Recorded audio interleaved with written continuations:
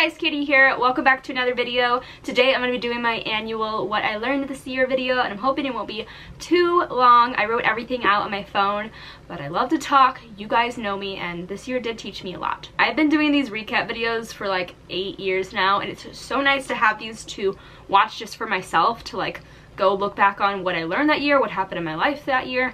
Not that I can't remember it, but honestly sometimes my memory does fail me, so it's nice just to kind of have these as a digital diary for myself in a way. But I hope that you guys enjoy watching them too. Anyways, this year was kind of another rough one for me personally. There were some things that happened that were really sad and horrible, and of course the pandemic is still going strong, which is disappointing.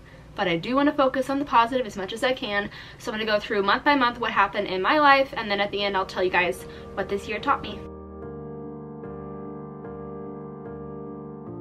So January 2021 was kind of a rocky one, honestly, for me personally. I was struggling a little bit. We had just moved into this new home, and I just really felt like I couldn't settle in, because I was always going back and forth between Levi's home, his apartment, and then here. So like I decided to just take a break from going to Levi's apartment for a whole month, and I didn't go there for the entire month of January essentially, and it was a really nice kind of self-care month for me. I focused on myself a lot, and then towards the end of that month, unfortunately, my friend Katie, her mom passed away of COVID, and so that was like a big kind of awakening for me personally, just to continue to take the pandemic seriously, and then also was the first of many losses that I witnessed my friends go through this year. But yeah, overall it was just a reminder too that I need to take care of my parents. I live here with them. I need to protect them from this virus, and it's very real, and it was really scary and really sad.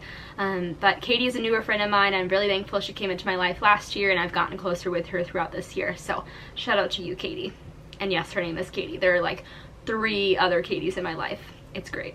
So yeah, overall, not really anything positive happened in January for me. The insurrection was on January 6th. That was like a crazy memory I'll have forever. I know exactly where I was whenever I heard about the Capitol being, you know, attacked essentially. Crazy day for Americans that was. I will say one of the most positive things in January was when I took those few weeks for myself here to settle into this new home. I actually started watching Vampire Diaries for the first time. I had never watched it in high school, and it became my favorite show for the entire year. I kind of stopped watching it after a few months, but then I picked it back up again recently and finished it, and I'm so happy I did. So yeah, Vampire Diaries was like my defining show of 2021. I think in a way it let me escape and pretend that it was 2011 again. But circling back to the fact that my friend Katie's mom passed away, I want to say that if any of you guys have lost a loved one to this virus in the past 2 years that it's been around, I just want to say my heart is with you, and I'm hoping that 2022 will be better when it comes to the pandemic. February. I'm sorry it took so long to talk about January, but there was like a lot to unpack there. February was a little bit of a better month. I went back to Levi's apartment more often, and I felt like I started to really enjoy living at home and kind of made my new room my own space here, so I was able to have a good balance. February is always a really busy month for me because I have so many people in my life who have birthdays in February. So my sister is born in February, and then like literally 10 other people in my life. So it's always a very busy month full of celebrating my friends and their birthdays. In February, I also had 2 opportunities to do some modeling for friends of mine who were getting into the photography field at the time. So one was for my friend Shani. I used to work with her at my old job, and she just moved to LA earlier this year. So right before she moved away, she did a photo shoot of me in her home, and it was really a fun experience. And then just like a week or 2 later, I got to do a photo shoot, and my friend Dante photographed me. So I got to do 2 different modeling fun little projects in February. At the end of February, it almost felt similar to January because another one of my friends actually lost their parent. In this case, it was his father. I got to go to his father's funeral and see his family that I had not seen since high school. So it was definitely a bittersweet occasion, and yeah, what a way to end another month, honestly. But it was, I'm thankful that I went to that funeral. March 2021. Not much happened in March, except for the highlight of that month was that I got to go to Kentucky with my friend Brandon and a few other girls. It was like a fun little weekend getaway, really spontaneous, and honestly really like rewarding and just relaxing. Okay, now April, and there's a lot to kind of talk about in April. It's my birthday month, for one. I turned 26 this past year. But on April 8th, things did start off on a positive note for the month, and I got the COVID vaccine. I got the Johnson & Johnson vaccine, and I vlogged my experience, and it was definitely like a really big deal for me to get that and go by myself because I have such a like severe needle phobia and I pass out and stuff. But I went by myself to Walgreens, got it done, and I'm really happy that I did, and I even have my booster scheduled for next Friday, so wish me luck.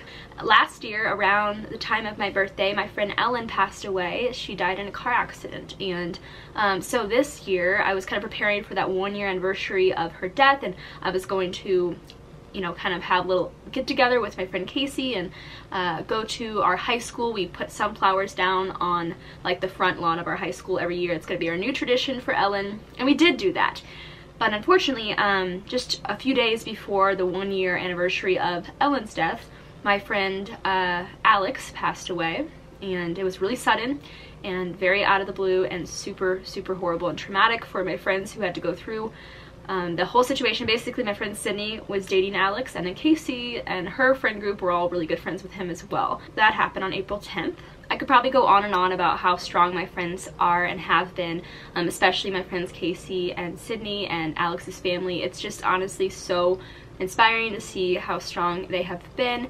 But if this loss taught me anything, it is that there's a lot to learn about how people grieve and how people cope, and most of all, it's taught me how to be there for my friends when they are going through these types of situations. And I mean, Casey, my friend, has lost a lot of people in her life, and she can't seem to catch a break, and so I think for me it has allowed me to see that my role in her life is hopefully someone who's supportive and can be there for her, since I personally haven't lost anyone as traumatically as other people in my life have, and it just scares me, but it also allows me to remind myself that life is fleeting and I need to not take anyone for granted. It's just another reminder of that very cliche term of like, do not take your life for granted and do not take the lives of the people you love for granted. I ended April by going to a wedding. It was the first of the many weddings that I went to this year. Don't worry, we were all safe, and thankfully by April a lot of people in my life were already vaccinated as well. In May, my sister got to attend her senior prom, which was like a pretty big deal because we didn't know if she was gonna get to have a prom, and she did, and she looked beautiful, and she got to go with her boyfriend, so very happy for her. I got to go to a bridal shower for my friend Lauren in May, and that was a big deal because I had never been to a bridal shower before. This was like the year of weddings, honestly. Like, it really was. I don't know, like looking back, when I added it all up, I definitely went to quite a few, probably like 7 total, I think. May was a pretty fun month because I got to go to a Cardinals game. I had not been to one in 2 years, and this was with Marlon's man and Levi's sister Patience, so I was really excited for it, and it was great. Around May 28th, we went to my grandparents' lake house for Memorial Day weekend, which was a nice little getaway, and it would be one of quite a few other trips to lake house that I took this year. I think I went there more this year than like any other year. June was a good month. I like June. Usually it's like my favorite month of the summer. It's always just like warm and the pool is open and I get to go on trips, which is what happened in June of 2021. On June 3rd, my sister graduated high school, and that was a really cool experience. It was an outdoor graduation ceremony. The weather was great, and it was really cool to see that. And in June, I got to film my friend Lauren's wedding. She actually chose me as her videographer, and I didn't know if I was going to do a good job, and I'm actually very proud of myself. It turned out great. Her wedding video was cute, and it was such a cool experience being able to like know that I'm capable of creating a wedding video. I mean, it wasn't professional quality, but it was fun, and it was a really good wedding too. But the highlight of June was when I took a spontaneous trip to Anna Maria Island, Florida with my sister and her friends. It was just like a spur-of-the-moment decision that I made basically 2 weeks before they were going to leave, because they already had the trip planned, and then I thought to myself one day, I was like, Christy, what if I go with you? And she's like, that would be great. So we got an Airbnb down in Anna Maria. It was a 16-hour drive. I don't think I'll ever do that again. It was way too long of a drive, but we made it down there safely, had a whole week down there to relax on the beach, and it was great. The drive was definitely worth it, I'll give you that. Like, the beaches were beautiful and the Anna Maria Island was awesome, but I just think next time I might take a shorter trip to Florida, like Destin or something. Then came 4th of July weekend at my grandparents' lake house in Illinois. We spent 4th of July there last year as well. It's in a tiny little town and it's a good little getaway, and it was very fun. The rest of July was just spent getting obsessed with WWE Royal Rumbles. I developed this weird obsession with The Undertaker from the WWE realm this past year, so that was one of my weird little quirky obsessions, and still am kind of obsessed. But yeah, we watched Royal Rumbles a lot, we went to the pool, and I worked, and it was a really good, nice summer month. August marks the 1-year anniversary of when I started my podcast called My Zillennial Life. I started it last year in 2020, and I ended it in May of 2021, thinking I was going to start it back up in August of this year, but unfortunately I just didn't have the motivation to. So maybe at some point I will start that podcast back up again. It was a really fun experience though while it lasted. August was another good month. I got to go to the lake house again and go to a really fun carnival they have every year there, and I had not gotten to go to that carnival since I was like 6, so I just decided to go. I have a remote position for my job, and so I really, like, one of my goals for next year is to take advantage of the fact that I'm a remote worker and go on more trips and just work from other places, because I'm capable of doing it, I just have to go. That weekend that I went to my grandparents' lake house for the carnival, I drove straight from there in Illinois to a tiny place in Missouri, like 3 hours away, to attend my friend Stephanie's bachelorette party. And it was at a little lake house. I went from one lake house to another. We actually swam in the lake at this lake house and had a great weekend.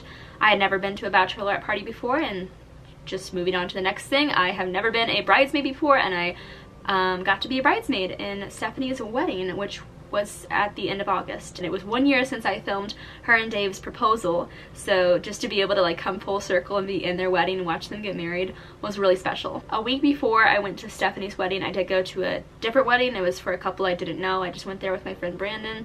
It was fun. I like dressing up and like being able to pick out outfits for weddings, so I think that's why I just said yes to so many this year. But yeah, it was my first time being a bridesmaid, and I just want to thank Stephanie and Dave, if you're watching, for letting me be in your amazing wedding. It was an awesome experience. September. Wake me up when September ends. Summer weather seemed to last a little bit longer this year, probably because of global warming. So September was unusually hot. Like, it usually starts to get cooler and feels like fall in September. Not this year. Yeah, so I spent like more time at the pool in September than I have any other year. Got to go to another Cardinals game. This time I went with Levi. I took a trip to Kansas City in September as well and had a fun little weekend getaway with my friend Carlin, and I got to see an old friend. Her name's Michaela, and so just seeing her, talking to her parents was just an awesome part of that month. Also in September, I went to my friend Katie's mom's memorial service because her mother had never had like a funeral or anything when she passed away in January of COVID, and so we finally got to have like a celebration of life party for her. It was really fun. It was a Christmas themed get together. Very, very cool. On September 21st, I made another impulsive decision. There were a few of those this year when it comes to like saying yes to things. That was one of my New Year's resolutions, is to say yes more. And I think I did that, you know. I went to Anna Marie Island. I said yes to filming my friend's wedding. And I said yes on September 21st to going to the Group Love concert in St. Louis. I know it's not a big deal, it's just a concert, but it was my first concert back after a whole year, you know, not going to concerts. And I love concerts. So Group Love, one of my favorite bands. Literally one of the best concerts I've ever been to. It was my second time seeing them, and it was so fun. At the end of September, I got to go to, yet again, another wedding, and this was like one of the best ones of the year because it was a family wedding. It was my cousin Ryan's wedding in Indianapolis, and my whole family except for Christy, my little sister, went. We drove, we stayed in a hotel, we got to see like family members that I had not seen in like 7+ years, some of them, and then my Nana, who I hadn't seen since 2019, was there. She danced, like literally danced on the dance floor. It was amazing. A core memory. I'll remember that forever, and it was a really special weekend. And so yeah, that was the end of September. In October, my Nana, the one I just spoke of, turned 90 years old, and unfortunately did not get to go to her birthday in Houston, but I just wanted to kind of give a shout out to my Nana because she's awesome. I also got to go to my first ever concert with Levi. I've been dating Levi for almost 5 years now, and I don't think we've ever been to a concert together. So we went to Nathaniel Ratliff and the Night Sweats in October, and I think he really enjoyed it. They're one of my favorite bands, and definitely was a good concert. I once again headed to my grandparents' lake house towards the end of October for a little Halloween weekend at the lake house with my cousins. I dressed up as Momo. I wore like a scary mask, and I dressed up as like a tennis player with a scary mask on. I don't know, it was a really fun weekend with my cousins. I think these memories that I have made at the lake house this year are really gonna like last me for years to come, because there's gonna be a time when we won't be able to come together. My cousins are growing up, they're going away to college, you know, it's just not gonna be the same. So I'm really happy that I did go to the lake house so many times this year. Now for Halloween, I am just gonna mention the things I was. We went to a little get together at my friend Gus's. I was a space girl, and then I was Jenna from 13 going on 30. I mainly just wore the dress and took a picture for Instagram. And what else? Yeah, so I was 3 things this year. Jenna from 13 going on 30, Momo, the scary mask, and the space girl, which was a really cute costume. I liked that costume a lot. Now let's move on to November. We're reaching the end of this video. I know it's been long, I'm so sorry. November was a month that I was looking forward to a lot this year, because it was the month I got to go see my favorite band perform live for the 3rd time ever, the Bleachers. They came to a venue close to my parents' house, and I took my sister so she got to go see them for the first time, and it was such a amazing concert. They always put on a great show. If you've never listened to the Bleachers before, I'd recommend it. And just a week after I went to that concert, Taylor Swift released Taylor's version, Red, and that was like the highlight of that month as well. I'm a big Taylor Swift fan, guys. I love her. Another big thing that happened in November, or I probably should say a small thing, is that I got 2 pet spiders. You're probably gonna think I'm insane when I say this, but essentially the past 2 years I've been obsessed with the idea of getting like a pet of some sort that a lot of people probably don't have, like a reptile, a snake of some sort, or a gecko has been on my list of pets I've wanted for a while, and I didn't get either of those 2 pets this year, but I did discover that jumping spiders, regal jumping spiders, make really easy and cute pets in my opinion. So I ordered 1 female regal jumping spider off of a website, and I got sent the spider in the mail, and I have it. They're right here. I don't know if you could see. I'll just turn the camera. They're in these little enclosures. So I have a female jumping spider and a male jumping spider. The female's name is Frankie and the male's name is Boo, and now that I have these, like, I can't see myself ever not having a pet spider. They're so easy to take care of. They're really cute to just watch. It's kind of like having a fish. Like, you can also technically handle them, but I have not handled either of these 2. I think it's more fun just to watch them. Plus, they're both absolutely terrified of me. So anyways, yeah, in November I got spiders. Kind of a odd update, but it's the truth. So towards the end of November, obviously we have Thanksgiving. It was going to be the first Thanksgiving for us in this home, but we actually ended up doing it at the lake house. So yeah, once again, another weekend at the lake house, and I actually took a whole week off work for Thanksgiving this year, which I'm very thankful for, and I got to spend lots of time with family at my grandparents' lake house with my cousins. It was a lovely time. And then a week before that, I went to a Friendsgiving at my friend Gabby's house in Kansas City. After a whole year, like, of not really being able to see anyone, this was definitely a year of like making up for all that lost time in the safest way we possibly could. Like I said, a majority of my friends are vaccinated, and so yeah, and I did not have any issues going to any events this year because a majority of them required vaccinations. Moving on to December, I got my hair done a few times this year. I just thought I'd mention that I still have bangs.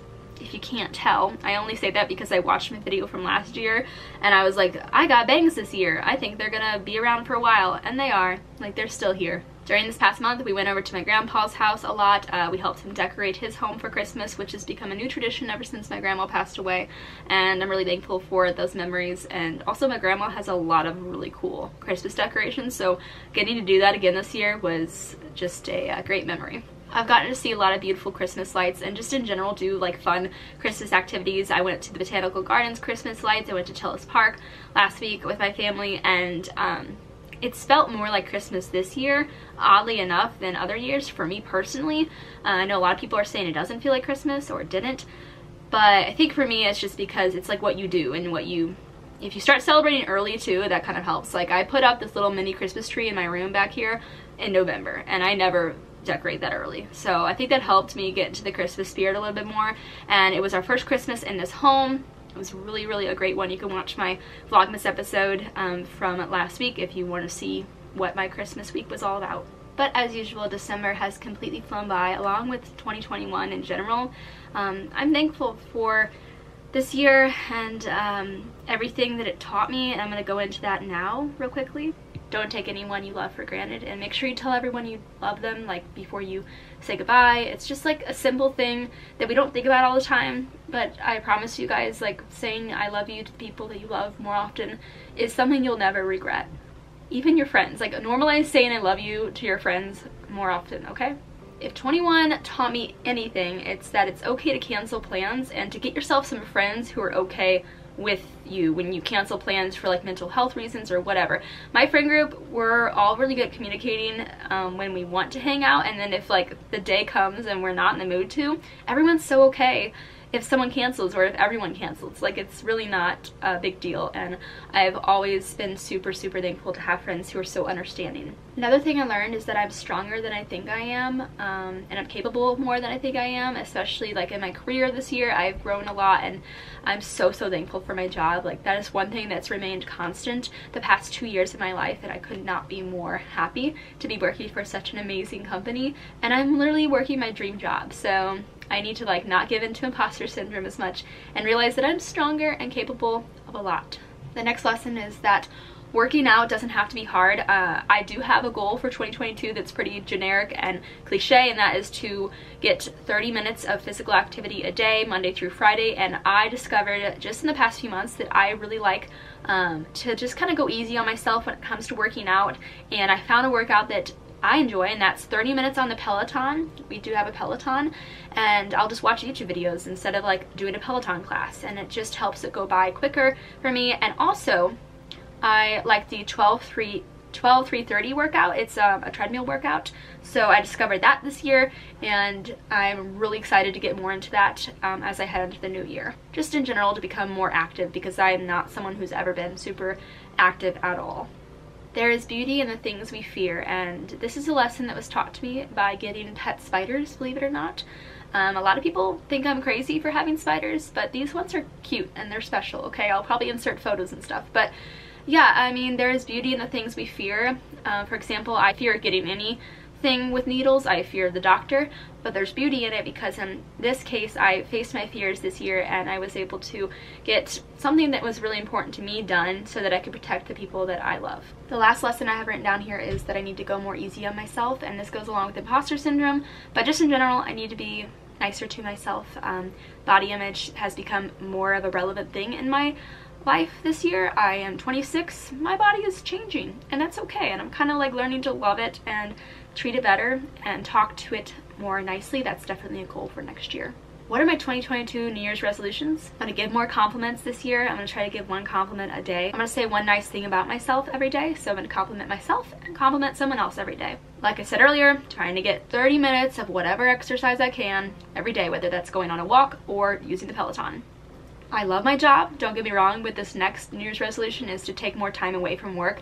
And kind of what I mean by that is just to have more of a work-life balance. I do full-time social media for my job. Like I'm constantly on Facebook and Instagram every day, so when I'm not at work and I'm on it more for just personal reasons, it just becomes like a lot. So my goal is to take more time off of social media this year. Very last thing that I want to work on in 2022 is my communication skills and communicating what I need, being honest with people, and not being so afraid to like hurt people's feelings and protect them when it's really like me who is suffering. Like I just need to be more open and honest and communicate more directly and not always be trying to avoid conflict. Like I am someone who does not like to I guess stand up for myself, and I don't know, if like my food's wrong at a restaurant, I'm the kind of person who's like afraid to say anything about it. So that kind of stuff, just to be more assertive is my goal for 2022.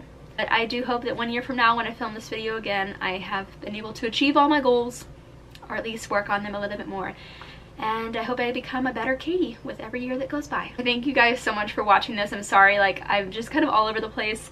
I can't believe this is like the first time I've ever sat down in front of the camera at my new place, but been here for a whole year. Really love this home, love what I've made it into, love my family, love my friends, and with everything I've been through this year, I have to honestly say I love 2021 at least a little bit more than 2020 for the most part.